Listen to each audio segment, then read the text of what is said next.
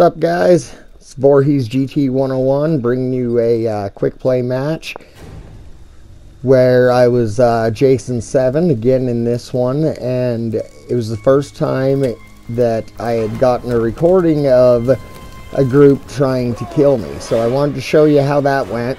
This one, at the time, I didn't know any of these players. I did talk to them after the match and I got consent. So we'll go ahead and we don't need to edit out anybody's names or anything like that. They were all great players, good sports, people I look forward to playing with in the future.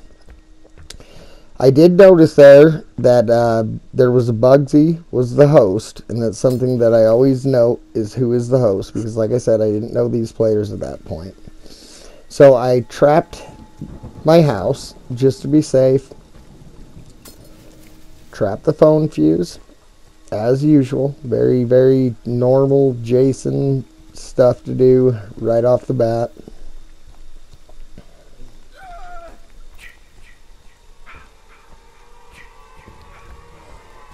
It's very important with Jason number 7 to be relentless, that he does not have the ability cooldowns and the speed to go from counselor to counselor to counselor.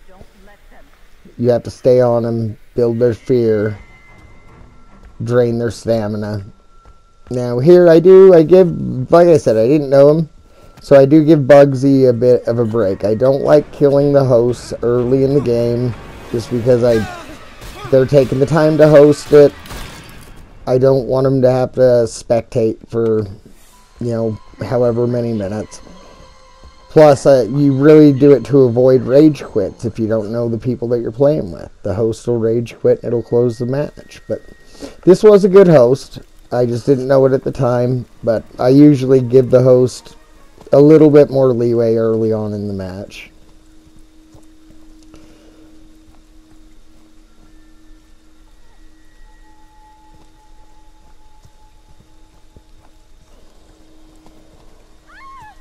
Now, to be honest, I was not expecting them to try and kill me in this match at all. That's why you see me pull up the player screen there and look at what characters I have against me, is that it didn't seem like an optimal, your typical kill Jason crew. So, trapping my house was just kind of, I don't know, an impulse, but I really didn't think that there was any danger.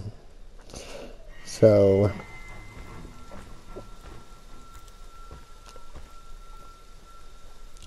unfortunately, I didn't have my microphone plugged in. I have my audio set up to record through the microphone, or I'm sorry, through the headset.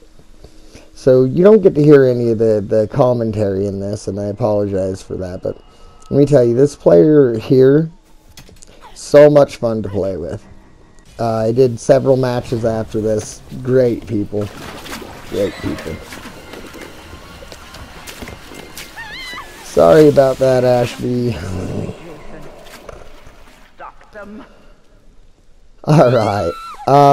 One of the things you need to know about... I see my trap by my house there. I know they're trying to kill me now. Now I know, because I have tutorials on killing Jason. I've actually set the timing standard for killing Sabini. And I know that Jason 7 is one of the, if not the hardest Jason to kill. So I was actually really up to this challenge. But out of these 3 characters, I'm really fixated on Adam, because he is the one that has the strength to take my mask off with the right weapon. And here he goes in after the axe. As far as Vanessa and Jenny are concerned, I'm really okay with just taking the stuns, because one of the important things to avoid getting killed is to try and get your rage built up. That enhances all of your abilities. And it also, it boosts the positive stats you have. And his best positive stat is stun resistance. So, That's very key in keeping this Jason alive. Now, like I said, I was really fixated on Adam, and I was okay with taking the hits from the bats and the pipes, because they're building my rage, and I knew they would all break their weapons. However, these people were very organized. You see them all run back into my shack. They had a stockpile of weapons in there. I did not count on that. I was waiting for them to break their stun weapons. The axe had been broke. Here I'm trying to set a trap outside my house, and the trap that's been triggered is in the way, so there's no good way to do it. So I just kind of leave it alone. So again, now I've got two priorities, either Jenny with the sweater or Adam. And now Adam's no longer a concern because they got my mask off. I walked into the fireworks on purpose to get my rage up. I knew it was coming quick. That's why I'm walking slowly to what's going on. But I never back down to a challenge. If they're set up to kill me and they pull it off, they deserve it. So you'll never see me be a Jason that runs away. Alright, I've got my rage now. I'm ready to go for him. My first priority is Sweater Girl, of course. I know that they didn't have Jarvis with them, so they must be heading towards Jarvis. So now I have to do some fear mitigation and get them separated. One thing that I know is that to kill Jason 7, you've got to have everybody really close together that's going to be involved. So I've got Jarvis clear back there, Sweater Girl here, and the stunner is out. So watch how fast I spam out of that.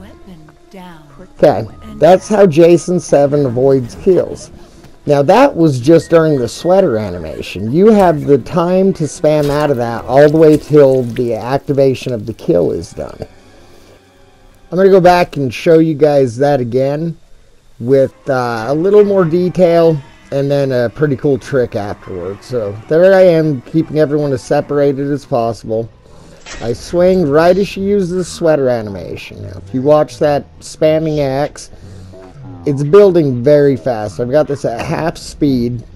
I would have had to have been hitting, dropped to my knees, and had the animation to kill me started, which is almost impossible unless you have the timing just perfect. And if you need to figure that timing out, I've got a tutorial for that. Make sure you check that out.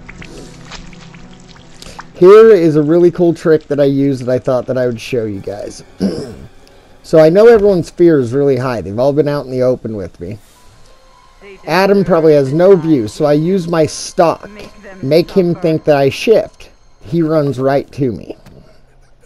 That is a very advanced tip that not a lot of people use. If you think about the amount of fear that the counselors have, you can pull off stuff like that. You know he's been outside exposed to Jason for quite some time. He's probably got a very narrow field of vision and barely has a mini-map. So you use stock, all of a sudden you disappear off of his mini-map. He assumes that you shift at him, or the character player assumes that you shift at them.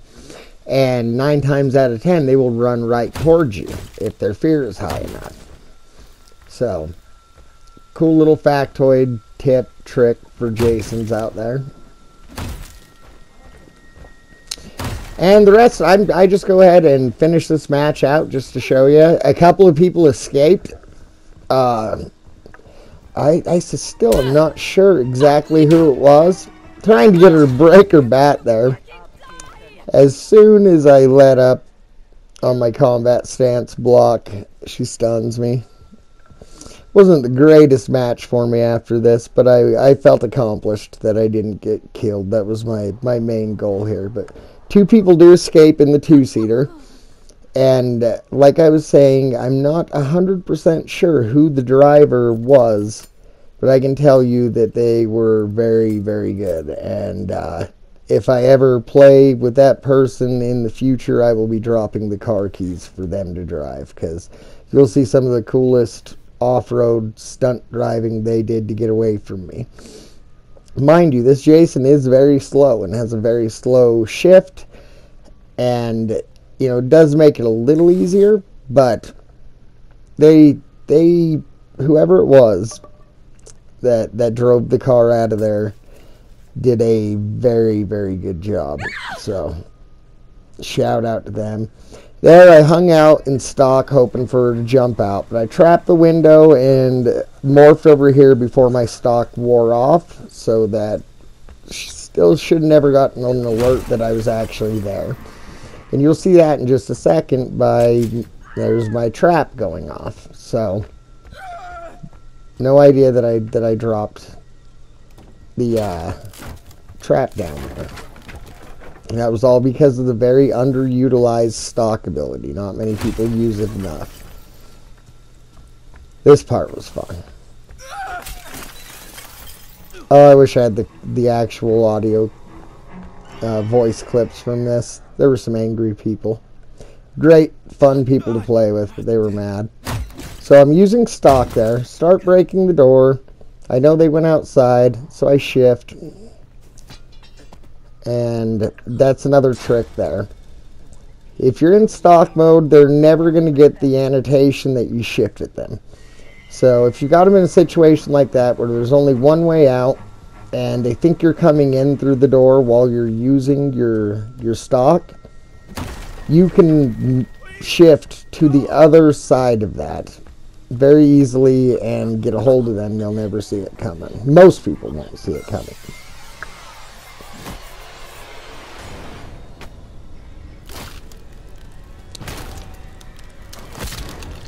Kind of a cool kill. I've always been partial to that one. For some reason the bodies seem to disappear after an amount of time, even if the players don't quit. I've tried to line it up before to where I had 3 or 4 bodies all in the chairs next to each other so I could get a screenshot, and by the time I'd get like a second or third one there, the other body would always disappear. I believe it was Machine Gun D that was driving the car. I'm friends with him now after this match.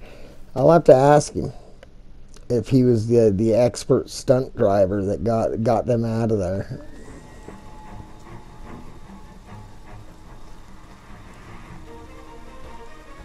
I'm not 100% sure who it was, but it was impressive.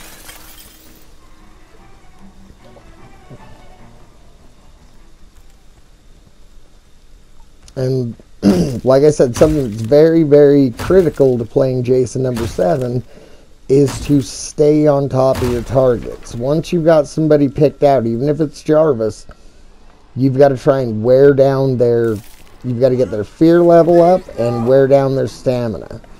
Because that shift is not fast and it takes a while to come back. So... and then I hear the car start. So I think it's going to be an easy. I've already got my stock activated. I figured, alright, as soon as I've got my shift, I've got this under control. And, oh, backed away just in time. And that's not even the most impressive part of this.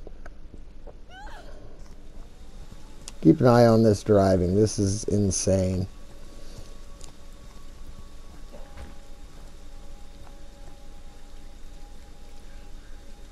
No, it wasn't Machine Gun. I believe he was the last one in match with me.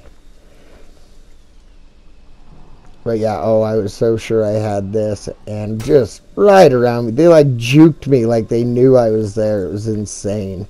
At that point, I knew I was screwed. The exit is right there. I have no speed abilities coming up.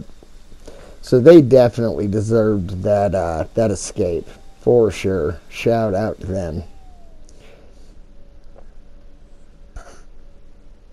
And this would be the last kill of the game, trying to stalk and sneak up on Jarvis.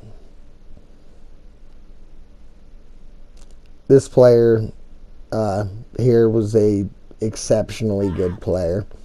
even using my stock. He knew right where I was, and he actually came out because he didn't want everyone to have to watch me chase him and eventually kill him and waste time. So he just told me, please just come kill me and end this match so we can start a new one. And of course I acquiesced. Then I put my microphone on to tell everybody that I wasn't such a bad guy, as you'll catch for a second. Hey, good match, good match. Sorry, I don't ever...